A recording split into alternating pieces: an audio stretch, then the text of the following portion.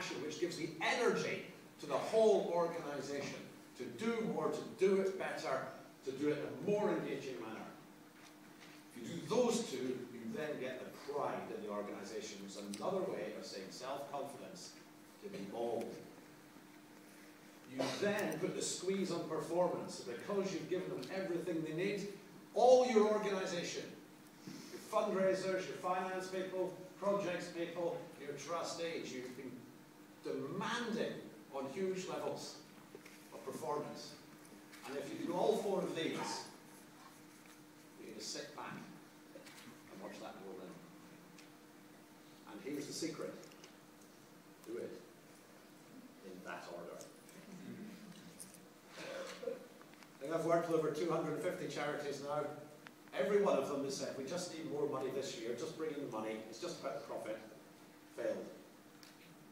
Everyone has said, I just want people to work harder, damn it, do more, so they focus on the performance first.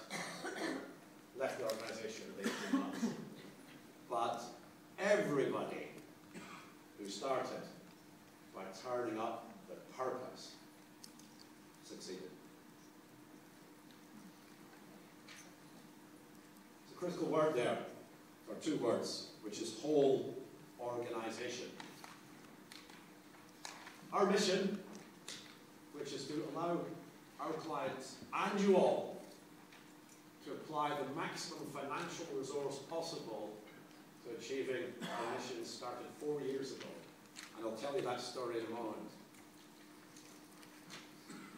But I don't want to preach to the choir, ladies and gentlemen. I want to preach to the heathens. I want to preach to trustees that say, I'm not a fundraiser. Yeah? I want to preach to the director of finance that knows more about fundraising than the director of fundraising does.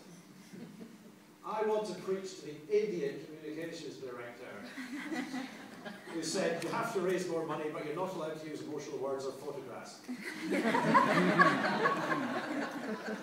I want to preach to the idiot brand police who once turned down my brilliant concept because the Pantone colour wasn't quite right. And because for us, this is a mission, we're going to put our money where our mouth is.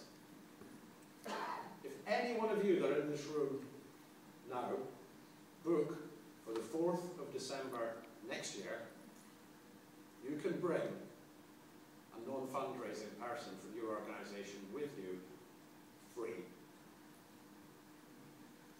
If you're a fundraiser, bring your communications director or your finance director.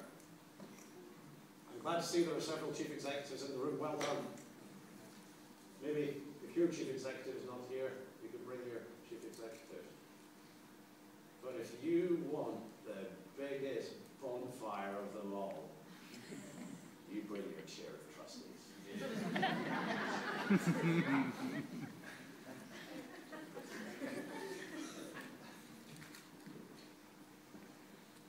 If I extend that offer too long, then we will be bankrupt by the end of next week. So there is a catch. You'll have to book by 5 PM tomorrow, because I don't want this offer to be made available to people that weren't brave enough to come to the first one of these events. I think you've earned your spurs, and I thank you for your support of our venture. I have got 3 very unusual people to thank before I hand you back to Andy. And before I tell you the absolute most important thing that I learned this year, and I will pass this one simple bit of advice on to all of you. 16 years ago, I got my first managerial job in a charity. My job was to manage 500 local branches across the country.